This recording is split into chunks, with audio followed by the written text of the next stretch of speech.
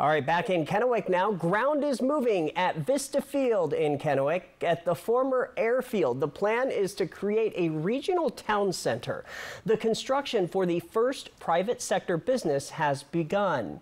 Kuki Izakaya will be a restaurant serving Japanese and Korean food, as well as cocktails and more.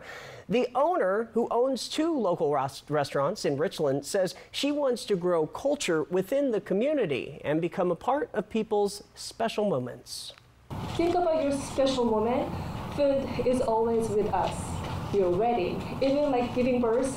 The husband, they come to my sushi restaurant and they order lots of sashimi and sushi roll and for their wives. So it's actually always with us, like first date or date night or birthday party or events like today. Food is always with us, and I want to be a part of your life. The new Japanese restaurant is set to open in September or October of 2025. The Port of Kennewick anticipates for more groundbreakings to happen during the spring.